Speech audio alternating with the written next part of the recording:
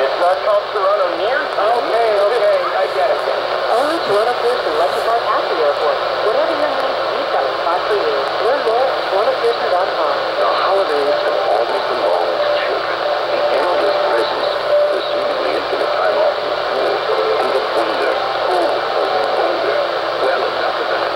Mitsubishi wants adults to take back the holiday magic. So right now, on the holiday event, you get a $1,000 prepaid MasterCard card, and you won't take penalties on new vehicles, not to mention the thing you want.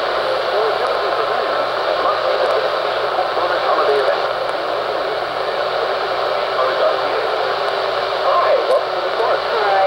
Okay, I'm wondering about expanding up with friends during the holidays. Well, then take a look at our amazing selection of smartphones. Okay. Like the LG Optimus G or the Samsung Galaxy S3. Wow, these phones can do anything. Oh, yeah? Can I call my friends and make up a really good excuse for having calls? Well,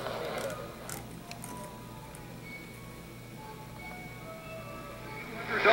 See store for details. The source. I want that. Cabinet Thursdays are 17 are getting a whole lot hotter. Brand new TV series, DreamWorks Dragons, Riders of Burr.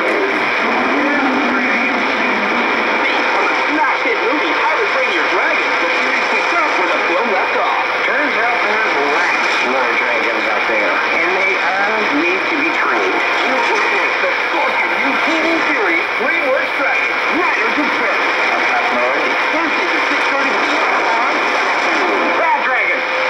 The City continues, hosted by Mayor Rob Ford and Councilor Doug Ford on In-Depth Radio, News Talk 1010.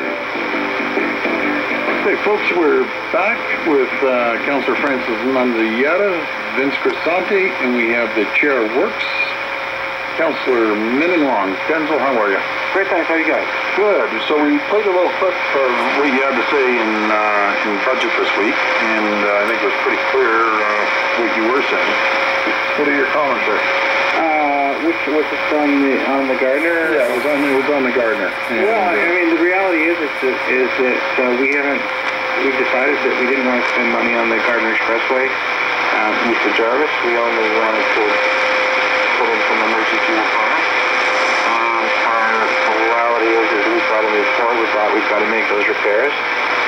We have a plan to do that over the next 10 years. We're going to spend over $500 million.